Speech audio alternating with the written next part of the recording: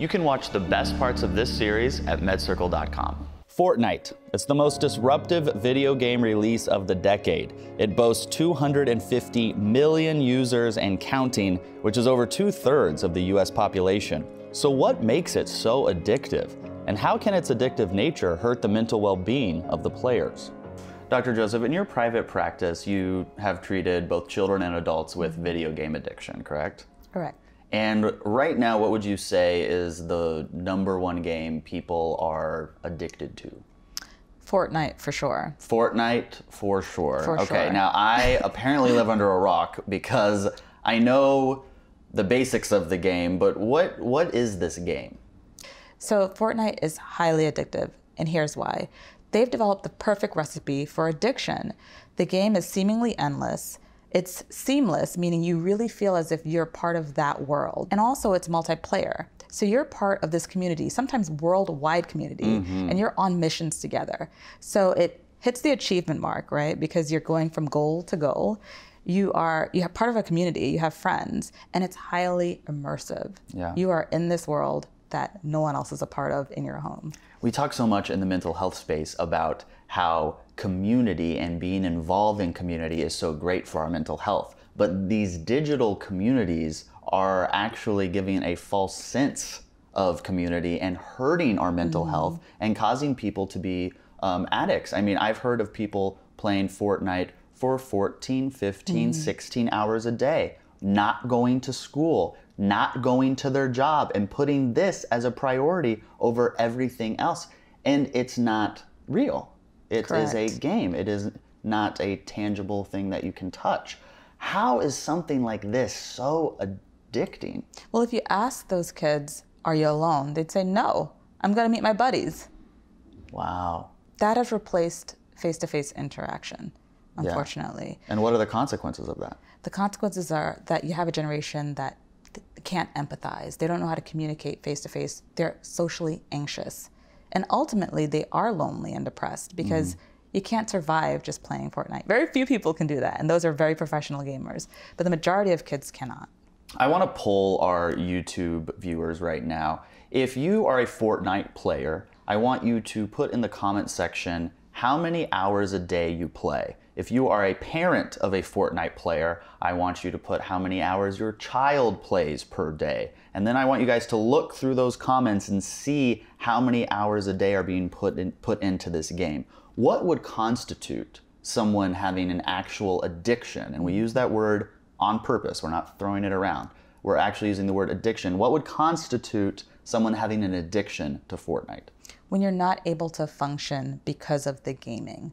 So if you're an adult and you are playing for hours on end, you're not getting your deadlines done, you're not engaging with your family life, you're not taking care of your responsibilities, you're abandoning the real world for the game, that can be an addiction. When you're needing higher and higher dosages of that game, of playing that game to get the same high, that is an addiction. When you are physically uncomfortable, when you have despair because you're not playing that game, that is an addiction.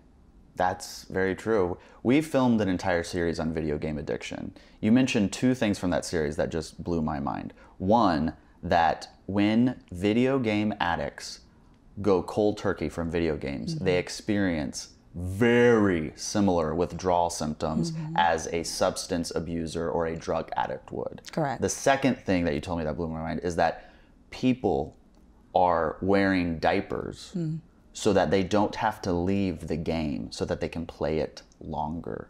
Now, these are extreme signs of video game addiction. Those are extreme cases Yes, that are well of course. studied. This is not like, oh, typical. everybody, everywhere. But it shows how far this addiction can go. Correct. What are some of the starting signs that a child, a teen, or even an adult would be moving in the addiction direction when it comes to their Fortnite gaming? They're lying about their gaming. They're breaking the rules to game.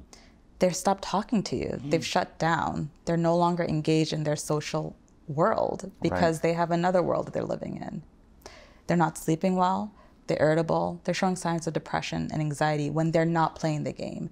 Those are all signs that someone is developing a dependence issue. You know, I've never, ever asked our viewers to share a video. I've never asked for it because I thought people will share a video if they want to share a video. But we all know somebody who plays Fortnite or whose parents have a child who plays Fortnite. And I think knowing those signs is such an easy thing to understand. And if they understand it, they can prevent a possible addiction. Because unfortunately, video game addiction, like any addiction, is ruining the lives of people, and they're ruining the lives of a lot of young people. So if you're watching this and you know somebody who plays Fortnite, or you want to share it with your social channels, take this video and share it. Knowing these signs is the first step of moving in the right direction. What are you hoping that we'll see in the video game addiction arena, let's say in the next 10 or 20 years? I'm hoping that more parental measures are put in place. I think that parents need to be educated about how to protect their kids from potentially addictive behaviors. But you know what? Most parents don't even know that they can go into the video game and change the settings. I didn't know that. I mean, I'm not a parent, but I didn't know that. Well, hopefully right? parents at home are learning about how to do that right now. Yeah. Parents are educating themselves about overusing devices in general. I think that it's important that the culture at home has to change, where people are talking more face-to-face, because we're going to have this generation of people who don't know how to socialize, who don't know how to empathize, because they're constantly looking down or on their computers. You got it. You know, you said something during our series on video game addiction that also stuck with me, which is that the creators of the games do not allow their children to play them. Correct. And these are the people who understand the psychology that goes behind making these games addictive. It was truly eye-opening. If you want to watch that series, you can at MedCircle.com. We go over what causes video game addiction, what it looks like, when is the right time to seek a professional, and when can you as a parent intervene and have success, and also the different treatment options available to those that have video game addiction. I'm Kyle Kittleson, and remember, whatever you're going through, you got this.